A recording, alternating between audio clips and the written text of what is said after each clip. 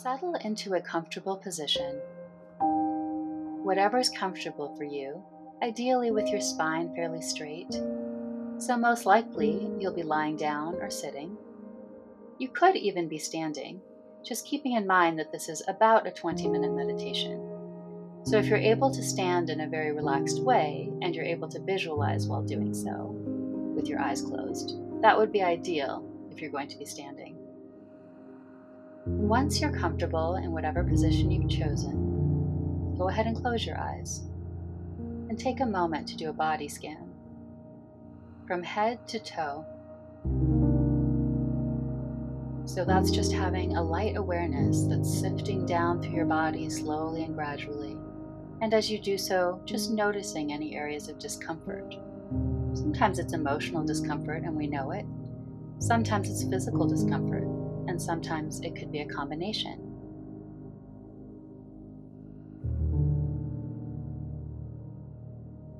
Also taking some nice deep belly breaths, belly, chest, exhale into those areas perhaps of discomfort, but also to get yourself more in the present moment and more relaxed.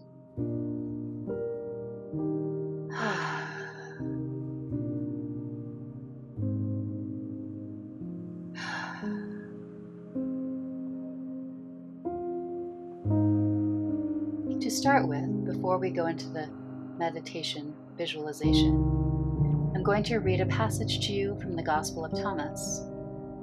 So just taking it in, you might have some ideas that come to you as you hear it, but the feel of it is the most important thing. Just letting it wash over you and absorbing as little or as much as naturally happens, not straining to catch the words or the meaning.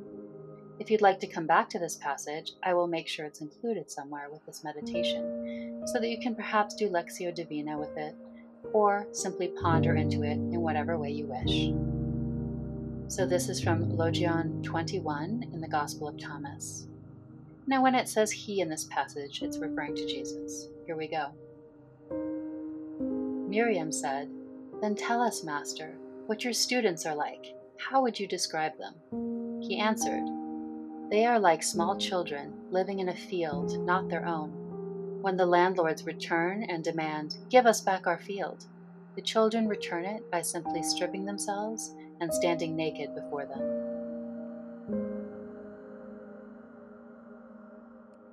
Just let that soak in, the feel of it. Perhaps a word or phrase that's sticking with you or shimmering for you.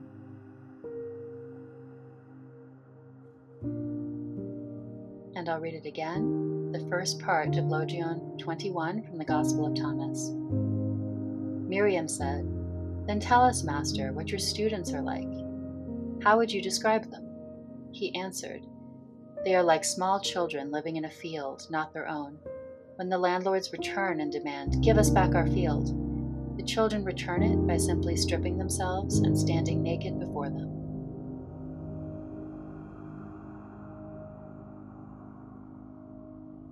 So for today, we are going to use this passage as a touchstone, as a guidepost to the particular guided meditation that we're doing. This practice of shedding layers, of shedding barriers between ourselves and others, perhaps of showing up in our full authenticity, but on a deep, energetic, and being level. So more than about the content of what we might say, as we often think of authenticity. This is very much about how we show up, and very much about that deeper level and the sense of whether we are guarded there or not. All right, so let your awareness soften. And if it was already soft, soften it even more. That passage reading was a little more in the thinking space. So softening your awareness even more. And not worrying if you hear every word I say, though you'll be lightly following along to this guided meditation. I want you now to imagine yourself in a lovely forest, walking along a path, walking along, you're seeing the colors and shapes from your eyes as if you're right there, seeing out of your eyes the scene before you. Notice other senses as well. What do you hear? Are there any smells perhaps the touch of something like a breeze along your arm.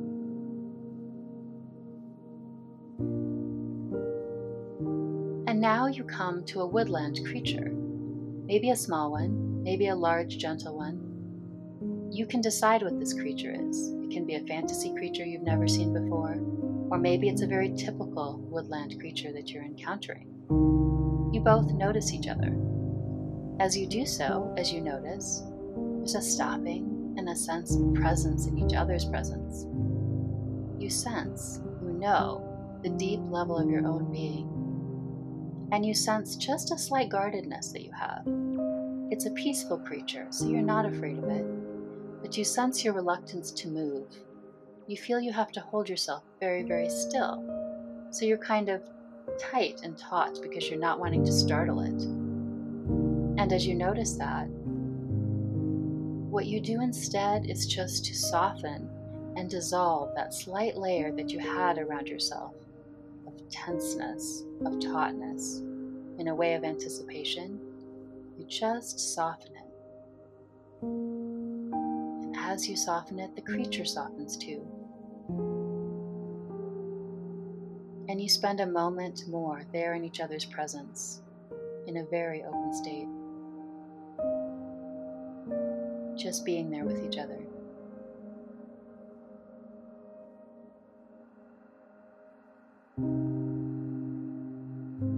And then, as if the time is just right, as if it's almost been forechosen, it's the time to go on, and you both at the same moment continue on your way. You in one direction, continuing down your forest path, and the creature across the path and into the other side of the woods. Now let that image fade a bit. It might look like your inner eye is going a bit foggy, or it might just dissipate, or maybe it goes away quickly, letting it fade away.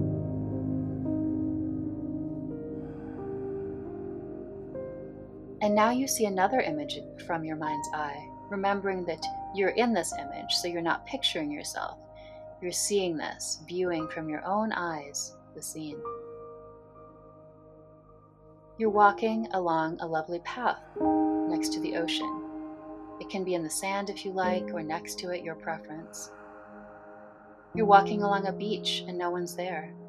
Maybe it's the early morning. You can hear the sound of the waves.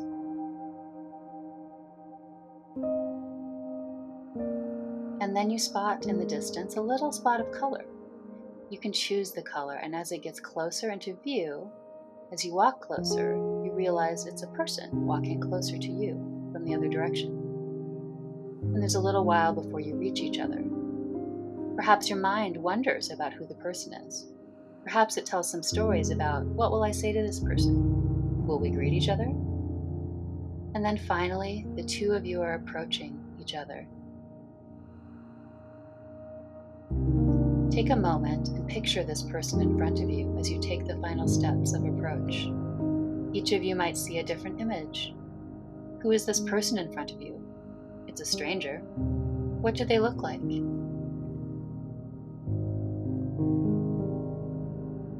Really picture what they look like as you still hear the sounds of the waves and smell that salty ocean air. And when you're right up to each other, you both pause.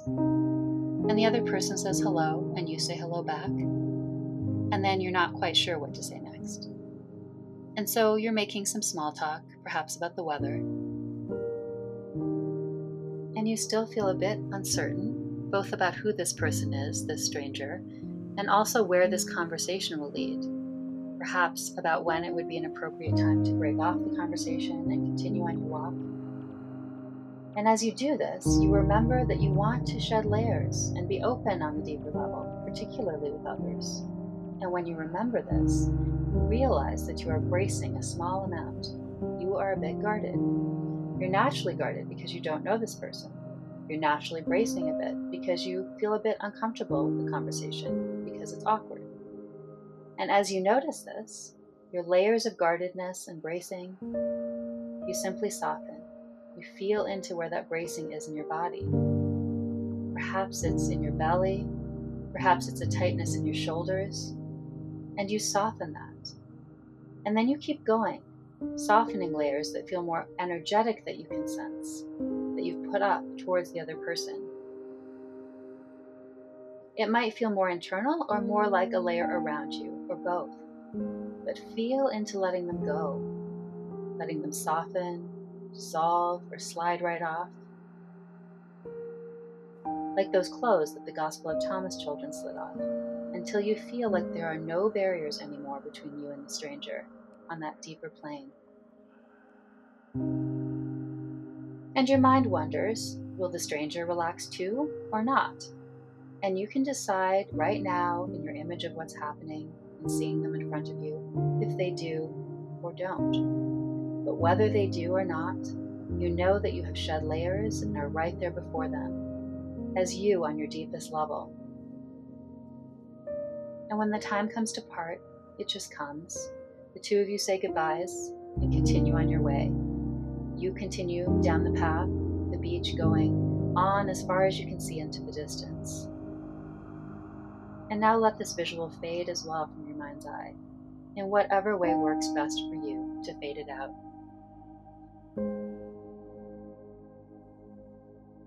And now picture a third scene. You are on the street of a small city or a large town, walking on the sidewalk. There are quite a few other people about. It's a beautiful day, maybe a little windy, sun shining. You can feel that on your skin, along with the breeze. It's one of those breezes that blows in little bursts, not just coming from one steady direction. There's quite a few people, going all different directions. Some in the same direction as you, some in different directions. And as you walk along, you realize that you're not fully relaxed or open on that deepest level. You feel a sense of guardedness. And you know that it's okay to choose how you interact with anyone. You know that it's okay to be alert. For example, you don't want to bump into anyone. You're trying to be careful about that since it's a little bit crowded. But it's this deep level you're sensing into. And on this deeper level, you sense that you're guarded and sort of bracing yourself against the crowds, almost like an energetic pushback against them. And you realize that you're in your full sovereignty. You don't need to accept energy or anything physical or words from anyone and take them deeply into yourself. You don't need to do that from someone else, and that's not what this is. You realize that in your sovereignty, on this deeper level, you can completely open. You can shed the guardedness and the bracing.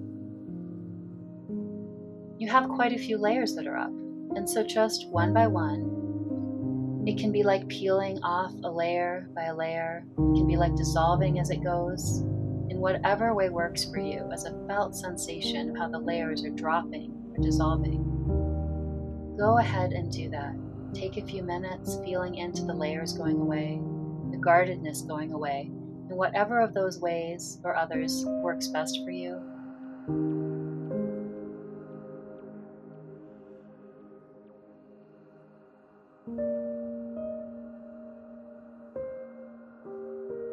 And as you do so, you notice how you're feeling, how light you feel, how open,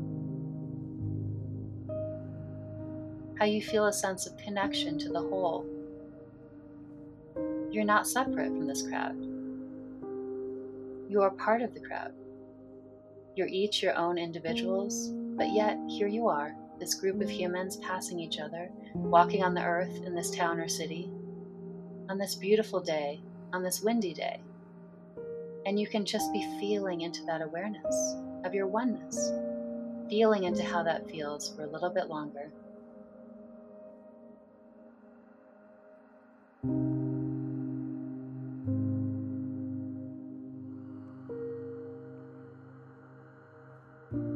And now letting this scene dissolve from your mind's eye. I'm going to count you out of the meditation now, still keeping your eyes closed when I finish the count. 10, 9, 8, 7, 6, 5, 4, 3, 2, 1.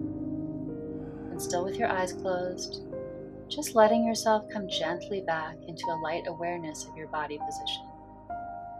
sensing where you are in the room, sensing any feelings in your body, any sensations in it, or maybe on it. Maybe there's a coolness of air. Perhaps you have an awareness of something lingering from the guided meditation. Or perhaps you were so deep that you don't have that awareness. Either way, maybe some thoughts start to come into your mind of what you'll be doing next in your day. Hold them off just a little bit longer as you come back to yourself physically. Perhaps now wiggling some fingers or toes. Take some deep breaths, starting to make bigger movements too. And as you're coming fully back, before opening your eyes, remember that you can practice this meditation at any time, and that you can go into the world and do this. That feeling of letting go of the guardedness, that feeling of letting the layers drop, you can practice this at any time, whether you're interacting with someone, whether you're around other people, or even just as a practice to remember that feeling of it, and to help you remember to do it, and to live unguarded on the deepest level.